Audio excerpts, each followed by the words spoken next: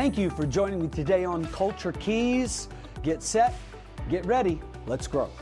And here we go. Welcome into Culture Keys this morning. I want to warn you, I am highly caffeinated and ready to roll, and I'm encouraged to share with you. So I want to draw your attention. We've been talking about finding our puzzle. Paul spends a lot of time in 1 Corinthians chapter 12 really explaining body ministry. And I have found as a pastor, one of the most difficult things to do is to get people in position, to get them in place, to find their place in the body and get them fully functioning, to get them to stand in their gap.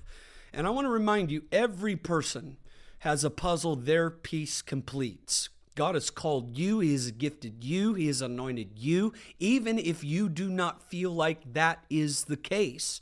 I want to encourage you that you have a place in the body. You have a gap to fill. You have a puzzle to complete. And it's so important, especially in this season, to get connected, to get rooted, and to get your gift in the gap it was designed for.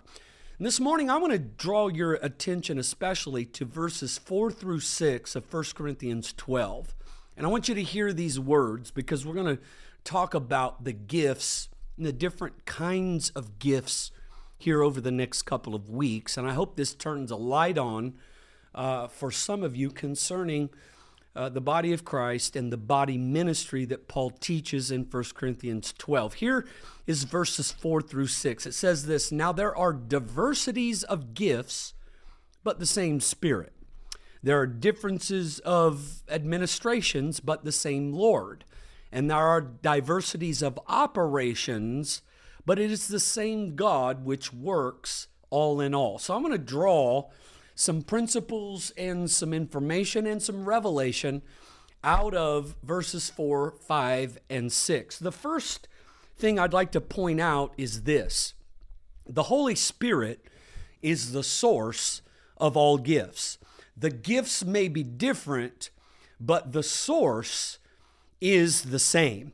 James chapter 1, verse 17 says, "Every good gift and every perfect gift is from above and comes down from the Father of lights, with whom there is no variation or shadow of turning." So the gift came from the Spirit of God. And I think it's important that when we look at our lives and when we look at the lives of others, especially those that are really gifted that we look to, we have to understand that that's not them. They are not responsible for that. They didn't do that. That it is God that is the gift giver. And so we have to be careful not to despise the gift that He's given us, because we can look at the gifts of others, compare our gift to theirs, and if we're not careful, we'll covet their gifts and despise our own. If you're listening this morning and you've had those moments where you look at what God gave you and you look at what God gave others, and you covet theirs or are jealous of theirs, but you despise yours, I believe this session is for you, because it can seem unfair. We can operate in jealousy, but if you're not careful, jealousy will make you bitter. And what you don't know is the time, the dedication, and the sacrifice that those people have put in to perfect the gift that God has given them. Our job is not to be jealous over what God gave them or bitter over what God gave us. Our job is to maximize the gifts that we've been given, to focus on what we can do instead of what we can't. Stop seeing what you don't have. Stop seeing what you can't do. Stop focusing on what you wish you were or what you wish you could do, and begin to put in the time. Begin to dedicate yourselves and sacrifice to use your gifts for the glory of God. And when you do that, dedicate the time and dedicate and put in the sacrifice, then He'll multiply your impact. He'll take your gift, your natural, and then put His super on top of it, creating a supernatural release. And I want to tell you this morning that what you do with your gift is vitally important. What you do, or let me add this, what you don't do is vitally important. I'm not going to take the time to read Matthew 25, 14 through 30, but just let me tell you what the story is. It is the parable of the talents.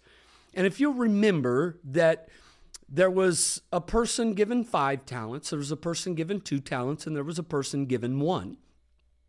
Now, if we're not careful, we feel like the guy who only got 1 talent, and we look at the guy who God gave 5 talents, we see the disparity between what we have and what they have, and what it will do is it will do exactly what it did to the man God gave 1 talent, or that the householder gave 1 talent. If you remember the story, the guy with 5 put his talents to use, and he made 5 turn into 10.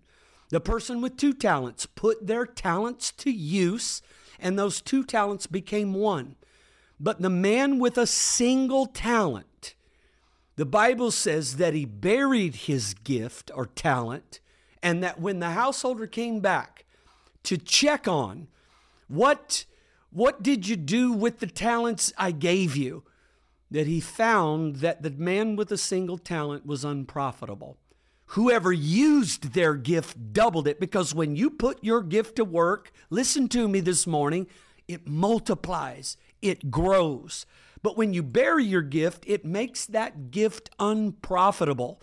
And God commanded that the unprofitable servant be cast into outer darkness. Can I just encourage you with everything that's in me? Use your gift.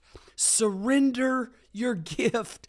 Put your gift to work and see how God begins to work for you and through you. Man, we have too many people. I feel the Spirit of the Lord in the studio this morning just for me to encourage the body to get in position. You have a puzzle, your piece fills. You've got to fill the gap. Stand in that place. Use your gift, because when you do, God is going to work for you. He's going to multiply your gift, and He's going to use it to bless the life of others. And Paul refers in 1 Corinthians 12, 4 through 6, the scriptures we just read, to 3 specific classifications. He talks about gifts, administrations, and operations. He says there's diversities of gifts, differences of administrations, and diversities of operations. So I want to be clear, and over the next week or so, we're gonna work on this. But I want you to understand spiritual gifts. Spiritual gifts are gracious endowments leading to miraculous results. A gift is a gracious endowment. When you look at that word gift in the Greek, it's the word charisma. It means a gift of divine grace, or a favor that one receives without any merit of his own. A gift is a spiritual endowment that qualifies you for service. That means we didn't do anything to receive them. They do not make us any more special than anyone else. It is the gift of God. So we have to refuse to be lifted up in pride because of the gift of God. The gift's not ours. The gift is God's. I see so many people, kind of walk in pride or in arrogance because of the gift of God that is upon them. And that's the surest way to lose the gift, is when we begin to believe that we're the ones, that we did it, that, and I hear this all the time, that we're self-made. Ladies and gentlemen, I want to tell you, you're listening to a man this morning that is not self-made. Certainly, I have applied myself. Certainly, I have studied to show myself approved. Certainly, I've tried to sharpen and improve on the gifts and abilities that God has given me, but those are not my gifts. They're God-given. I feel like, the story in the Bible about the lost axe head. They were chopping down trees, and one of the men lost his axe head into the water, and he began to cry to the prophet.